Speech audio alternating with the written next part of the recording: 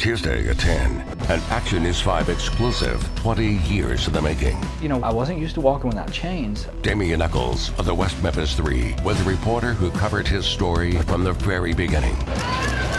And he's telling Janice Roach everything. We did find blood in the truck. What he's doing now. In the original card, the woman represents feminine intuition. And what he's doing with his freedom. And this could make sure that the same thing doesn't happen to someone else that happened to me. Tuesday, only on Action News 5 at 10.